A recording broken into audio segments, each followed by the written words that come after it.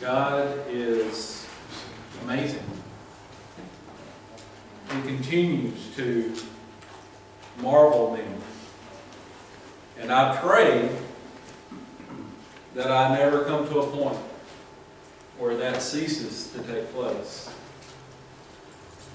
Because the totality of all that God is, it's incomprehensible to the human mind. And we should continually be amazed by Him.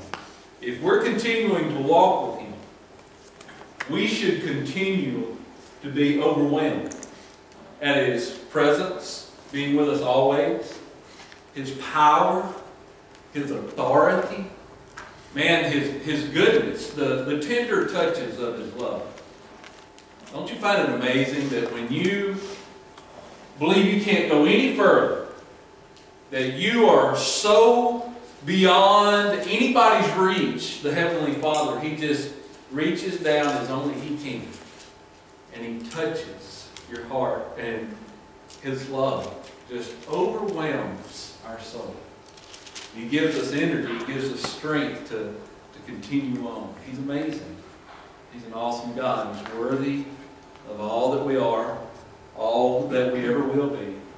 He's worthy of our complete love, adoration, the remainder of our lives. He is worthy of that. And so much more. What an honor and privilege it is to know the King of Kings and the Lord of Lords.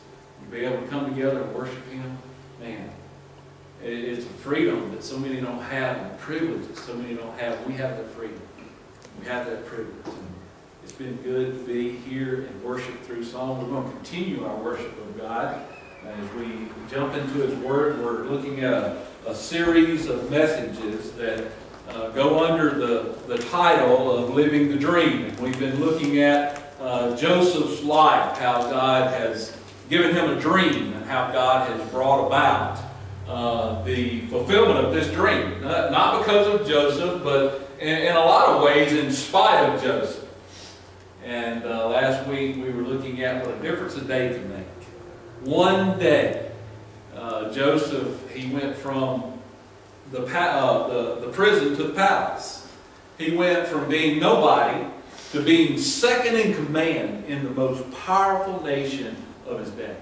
I mean, just in one day. And we discussed the reality of what a difference a day can make with the Lord working and moving. I mean, when you think there's no light at the end of the tunnel, God can totally turn everything upside down in one single day. We need to live in light of that, knowing that our God is able and that He does what He wants to do. And there are no boundaries that restrict Him. God can do, and He can turn things around. He can bring us to where He wants us to be. He can fix anything in a matter of one day.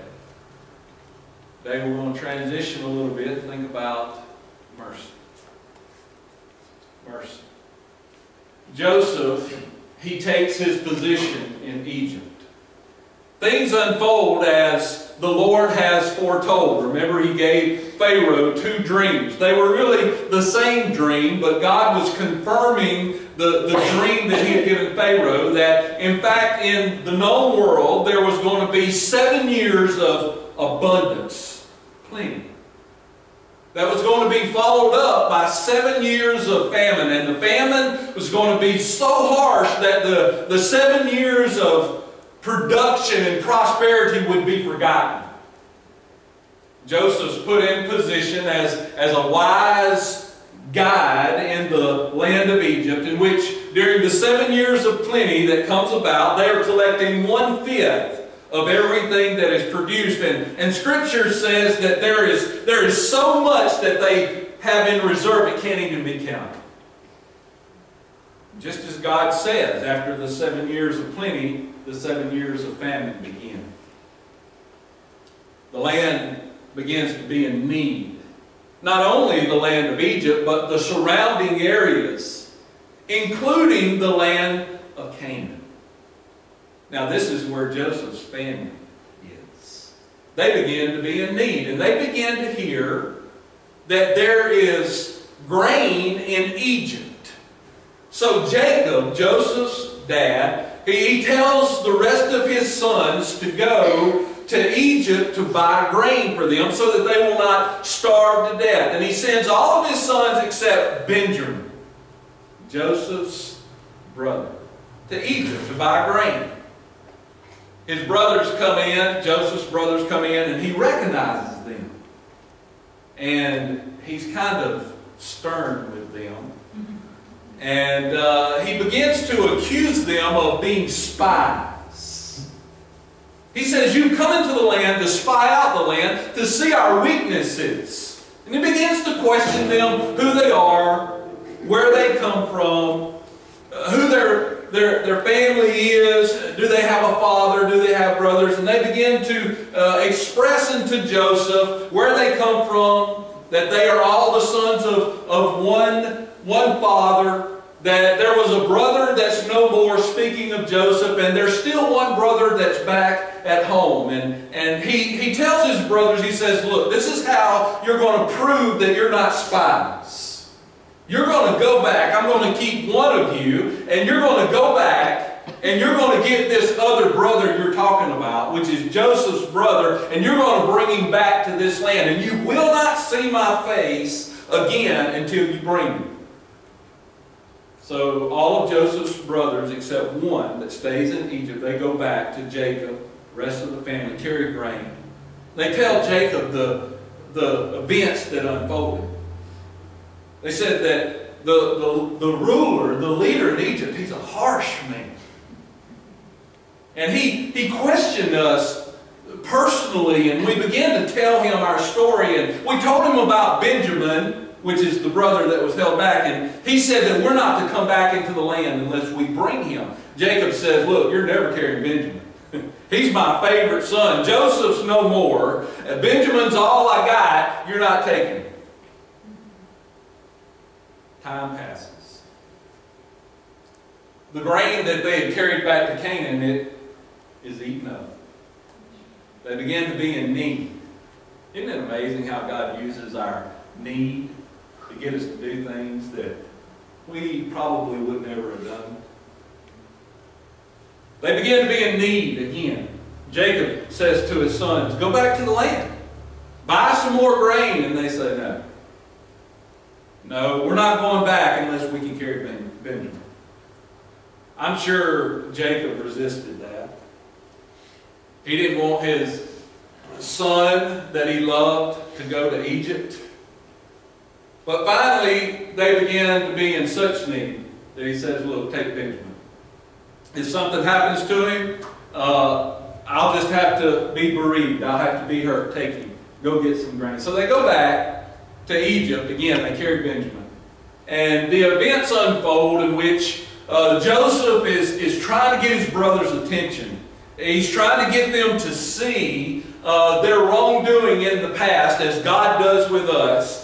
And it comes to a climactic point in Genesis 45, beginning in verse 1, in which Joseph is fixing to reveal himself to his brothers. It says, then Joseph could no longer control himself before his attendants. And he cried out, have everyone leave my presence. So there was no one with Joseph when he made himself known to his brothers. And he wept so loudly that the Egyptians heard him, and Pharaoh's household heard about it. Joseph said to his brothers, I am Joseph. Is my father still living? But his brothers were not able to answer him because they were terrified at his presence. Then Joseph said to his brothers, come close to me. When they had done so, he said, I am your brother Joseph, the one you sold into Egypt. And now do not be distressed, and do not be angry with yourselves for selling me here, because it was to save lives that God sent me ahead of you. For 2 years now there has been famine in the land, and for the next 5 years there will not be plowing and reaping. But God sent me ahead of you to preserve for you a remnant on earth and to save your lives by a great deliverance. So then, it was not you who sent me here, but God. He made me father to Pharaoh, lord of his entire household, and ruler of all Egypt. Verse 9. Now hurry back to my father and say to him, this is what your son Joseph said. God has made me Lord in all Egypt. Come down to me. Do not delay. Then events unfold. Joseph's family moves to the land of Egypt. And time passes, and Jacob, their father, he comes to the end of his life. Turn over to Genesis chapter 50. Let's look at verse 15 through 21 real quick. It says, when Joseph's brothers saw that their father was dead, they said, what if Joseph holds a grudge against us and pays us back for all the wrongs we did to him? So they sent word to Joseph, saying, your father left these instructions before he died.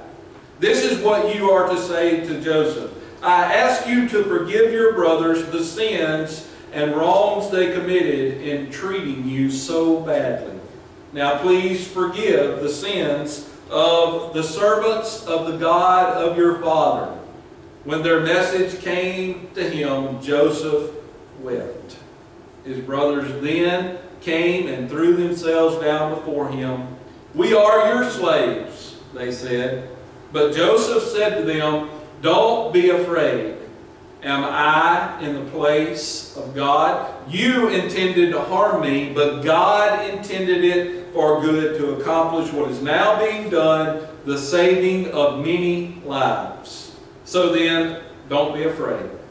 I will provide for you and your children. And he reassured them and spoke kindly to them. Let's pray together. Father in heaven, Lord, I just want to come and Lord, I just want to praise you, exalt you. God, there is none like you. You are the authority over all authorities. You are the Lord God Almighty, who was and is to come. You are the living God who sits upon your throne over all things. God, what an awesome privilege it is to know you and be known by you. Lord, I thank you so much for allowing us the awesome privilege of salvation. God, we know that if you had not reached out, if you had not provided a way, there would be no way. God, we thank you so much that through the blood of Jesus, we can be called children of God. And I thank you, dear God, that as you begin a work within us, it's you who carry it to completion. And Father, I pray for each one of us, God, that we would have willing spirits. God, that we would be willing to continue to die to self and live more and more unto you. God, help us to decrease and you increase within our lives. And Father, I pray that as you continue the growth and maturity in each one of us, Father, I pray that Jesus would be lifted up, that he would be proclaimed, that the gospel would go forth, you would continue to build your kingdom with those who are being saved. And I pray that all the world would give you the honor, the glory, and the praise. For you alone are worthy. Worthy is the Lamb. Father, as we look at this message, mercy, I pray that you would speak to our hearts. I pray that you would shine light into the dark places. And Father, as you do, may we be compelled by your love to continue the steps of faith that you set before us, individually and collectively as your people. And I pray in Jesus' name, amen. Hosea 6:6 says, for I desire mercy, not sacrifice. Matthew 9:13, Jesus, he quotes this scripture. But go and learn from what this means. I desire mercy, not sacrifice. For I have not come to call the righteous, but sinners Jesus came to call sinners. It's the sick that need a doctor, not those who do not recognize their sickness. Matthew 5:7, blessed are the merciful, for they will be shown mercy. James 2:12 through 13, it says, speak and act as those who are going to be judged by the law that gives freedom, because judgment without mercy will be shown to anyone who has not been merciful. Mercy trumps judgment. Mercy. Some people get mercy and grace confused, but they're different. Grace is to receive what I do not deserve. Mercy is to not get what I do deserve. Let me repeat that. Grace is to get what I do not deserve. Mercy is to not get what I do deserve. We do not want what we deserve. We need what we do not deserve. We need grace. We need mercy. And once we come to know mercy and we come to understand grace, God calls us, each one of us, to share. To share what we have received. To share grace.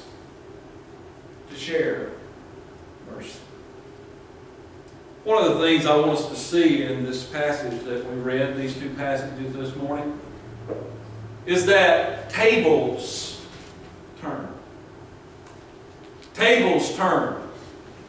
You remember there was a time when Joseph was 17? He was his dad's favorite, and his dad gave him an ornamented robe, and Joseph was a little proud, he was a little conceited, and his brothers, they became envious of him, and they resented him. And there came a day in which his brothers had an opportunity. They had an opportunity either to show mercy or to bring forth judgment. They were envious of Joseph, and you remember the story. We've already worked through it. They saw Joseph coming, and they ended up selling him into slavery. They talked about killing him.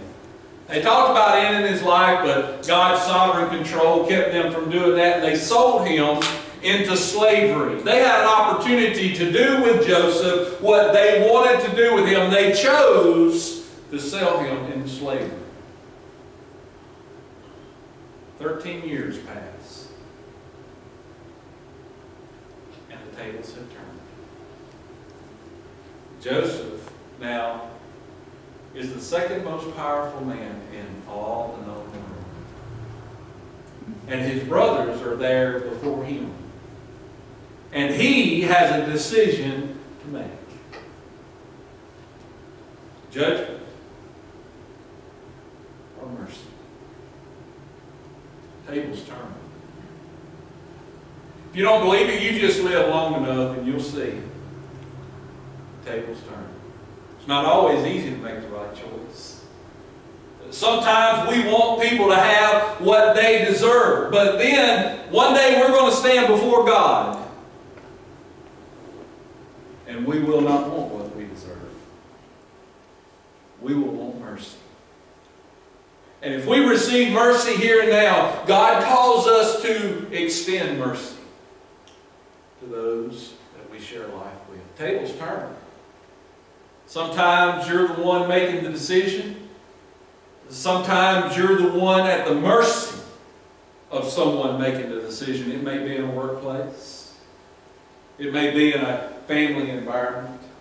It may be among God's people, but one thing you need to be cognizant of as you continue to travel down this road of faith, believing God, trusting God, listen, tables turn. Tables turn. One day we're all going to give an account. God places us in positions and He entrusts responsibilities and stewardships unto each one of us. And God expects those who have received mercy to show mercy, to extend mercy. And I tell you what, when I remember my need, and I remember who I am, and I remember one day I'm going to breathe my last breath here on this earth, and I'm going to stand before a holy and righteous God, it becomes a little bit easier to be merciful, to not give people what they deserve, but instead withhold. Here in this text we see Joseph, he is in control. He has authority over his brothers. His brothers deserve to be in prison for the rest of their life at a minimum, and at the maximum they deserve their lives to be taken. Yet Joseph shows mercy. He doesn't give his brothers what they deserve. Tables turn. Live every day of your life being mindful that tables, they turn. Secondly, I want us to share from the Scripture a few keys to being merciful. A few keys that we find here in this text to be merciful. The first one is this: remember who you are. Remember who you are. You know, Scripture tells us that all have sinned and fall short of the glory of God. All means me. When we come to faith in the Lord Jesus Christ, we need to understand that Christ's righteousness is placed in our account. But we still live in these bodies of flesh. 1 John says that if we claim to be without sin, we are liars and the truth's not in us. We need to understand that we have an ongoing, constant need of Almighty God within our life. We are so dependent upon the Spirit of God and the ongoing grace and mercy of God. If God removes His hand from any person at any time, any of us will fall like a rock off a mountaintop. We must remember who we are. We do not stand in our own ability and our own strength. It's not our own power that holds us up. It is the power of Almighty God, our Heavenly Father, and if that's ever removed, we all fall. We can look at anyone around us and we can state with confidence, if not for the grace and mercy of God, there I would be. We need to remember who we are. If you're going to let mercy ooze from your life as God desires for mercy to ooze from our life into lives around us, you must remember who you are. Don't you ever forget. If God places you somewhere, you're there by His mercy, not because you deserve it. Remember who you are. It is a key to being merciful. Second, God's grace is the one thing that places us wherever we are. God's grace. Joseph says that he is in the position he's in because of God. Who gave Joseph his vision, his dream? God did. Who brought it about? God did. So anything that we are is because of God. We don't find ourselves in any position that we have earned or deserved. Now, I know that's hard for us to fathom in our culture. Because our culture teaches us that we are to pull ourselves up by our own bootstraps. We are to fight and we are to earn places of position. Do you understand you don't even have the intellect to achieve things without God? Anything that we are, it's because of God. Any skill set, any place of power or position or authority or whatever, it's only because of God. And we need to remember that. We need to never forget that. We are, wherever we are, as a dad, as a mom, as a boss, as a person in position in community among God's people, we are only where we are because of God. Don't ever forget it. Don't ever forget it. It's easy. Once God works in our life and moves in our life and He puts us in places for His kingdom's work and for His honor and glory, it's real easy to start thinking that I'm there because of me. No, I'm not.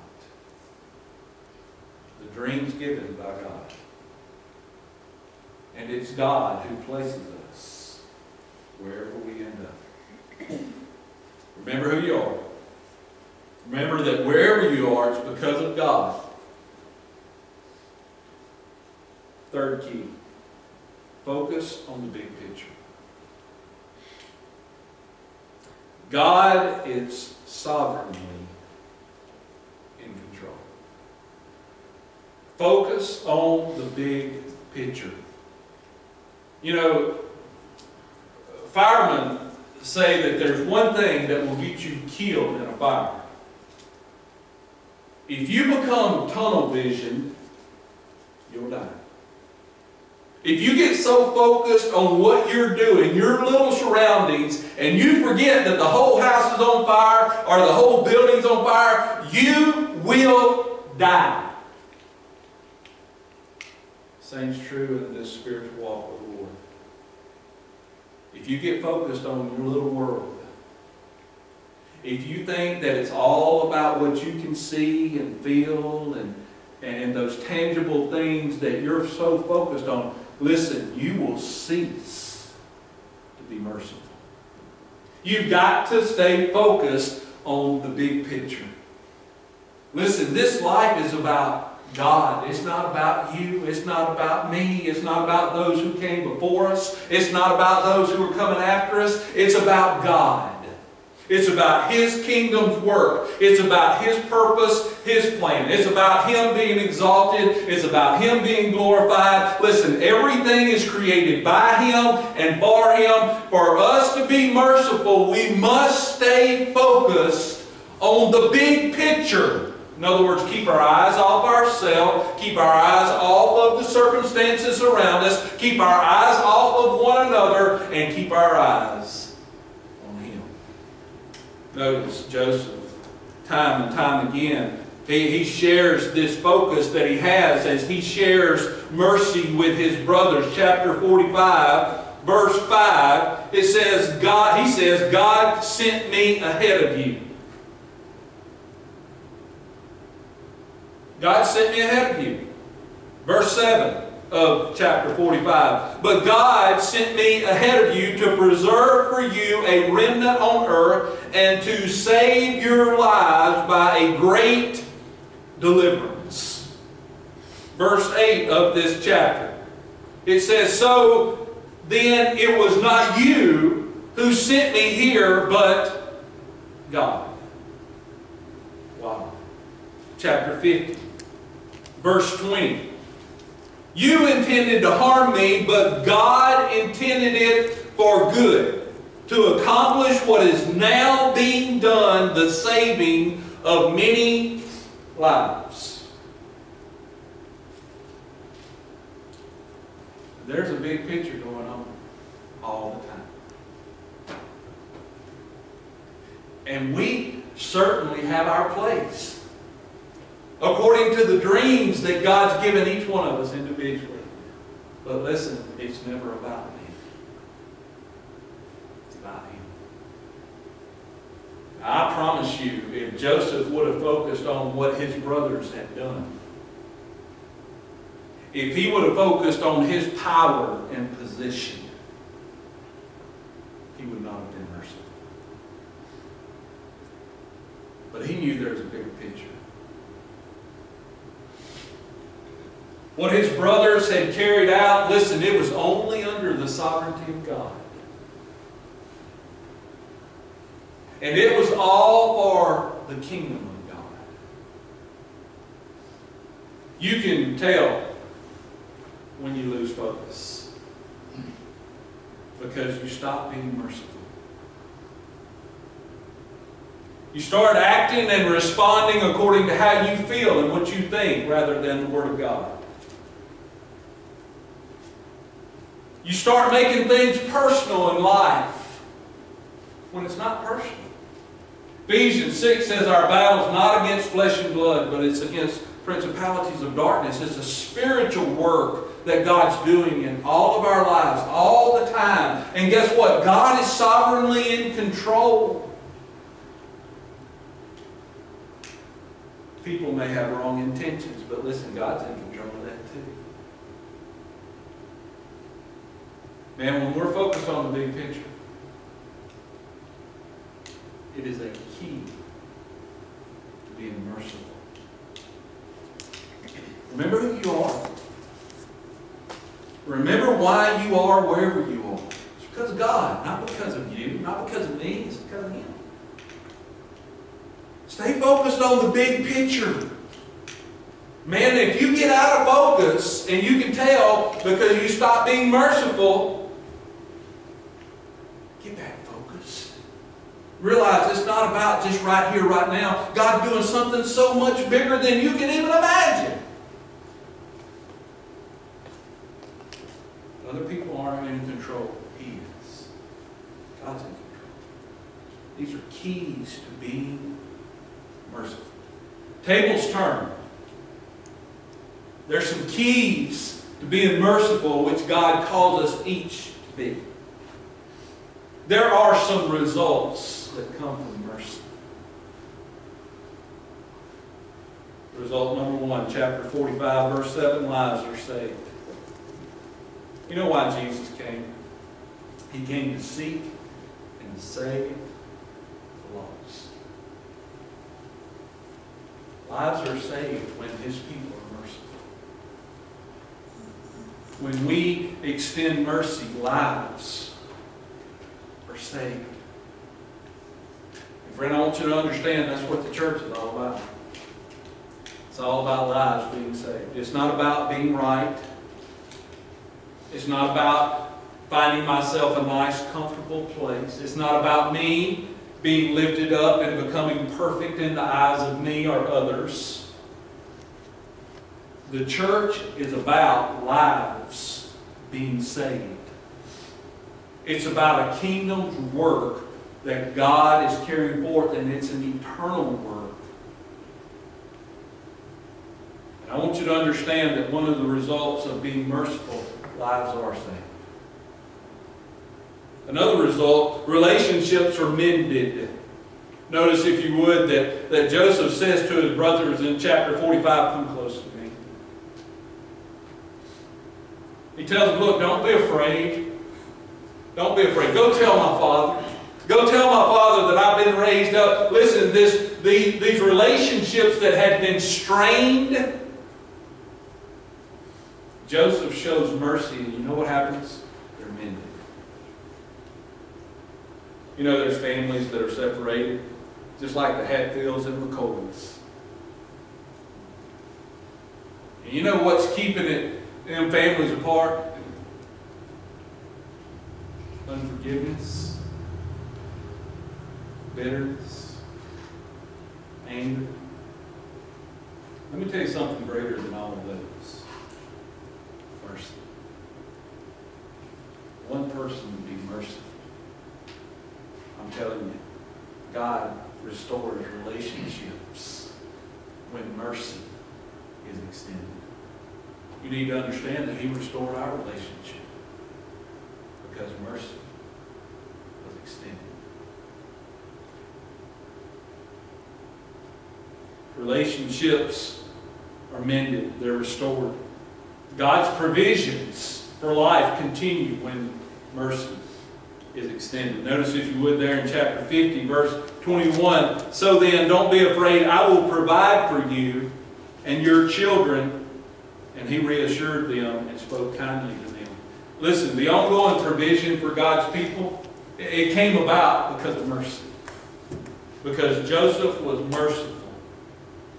He offered his father and his people a place of refuge and promised to continue to provide for them. The provision came through mercy. God's ongoing provision for our life comes through mercy. God never owes any of us, yet He provides for all of us. It rains on the righteous and the unrighteous. It comes through mercy. God's mercy. Listen, there's provision needed by people around us, that it'll come through us, you and I, being merciful. God's will is done. It's a result of mercy. God's will is done. You know what our sole desire should be? For God's will to be done.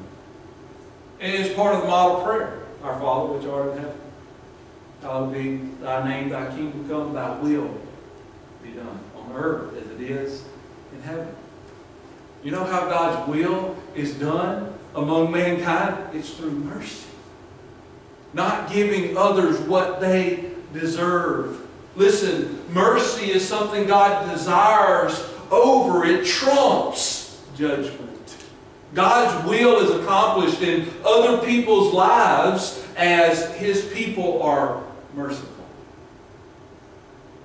God is glorified. It's a result of mercy. God is glorified. He's exalted. And dreams. Dreams are lived out in other people's lives as we continue to extend mercy. You know the golden rule? Do unto others as you would have them do unto you. Man, that's called mercy. And there's all kinds of positive results that come from mercy. So who's to be merciful? Those who receive mercy. That's it. Who needs mercy? Everybody. There's no hope without mercy. There's no hope for anyone. But through mercy, God's mercy, and His grace, listen, there's hope. You know, there's a lot of people there, they can't display mercy because they've never received mercy. You can't give something that you don't have. If you've not received mercy from God, you can't be merciful. Listen, God extends mercy to all people. I don't care who you are. I don't care your background. I don't care what you've done. God's mercy is greater. And listen, He desires to give mercy rather than judgment. It's not God's desire to judge, but friend, He will. For anyone who will not receive His mercy, there will be judgment. And He beckons each one to come and receive His grace and mercy through the sacrifice of His Son, Jesus Christ. And He offers it to all people. Listen, you've got to receive before you can give. You need to understand that God doesn't want to judge anybody. He wants to be merciful. He wants to forgive. He wants to cleanse. He wants to adopt each one into His family. But you've got to receive. You need to ask. Listen, God's not going to force His mercy upon anybody. He just offers it. He says, come. Come. And I'll give you mercy. I will give you grace. And if you're here, maybe you're on the video and you've not received mercy, you can't expect to give mercy. And listen, God wants to be merciful to you. But you got to open up your heart. You got to let Him. For those who've received mercy, you know what God expects? He expects us to be merciful. You need to be aware of something. Tables are going to turn. all about life. Tables turn. There's some keys to being merciful. And there's great result from it. And God calls each one of us as His children to be merciful. Mercy trumps judgment. Jesus tells a parable in Matthew 18 about a king who has a couple of people that owe him a little bit of something, one more than others. The one that owes him the most comes into him and says, "Please be merciful to me. Be merciful to me. I can't pay right now. Be merciful to me." And the king shows him mercy. And this man goes out and someone owes him something. And his debtor cries out for mercy, but he doesn't give mercy. He throws the man in prison until he can pay the last cent he owes. And the king comes back to him and he says, "You wicked servant! How could you not be merciful after I was so merciful to you?" Take him and lock him up until he can pay every last cent. Man, the debt we owe God, it's more than anything anybody will ever owe us. And if He has been merciful to us, we are to go be merciful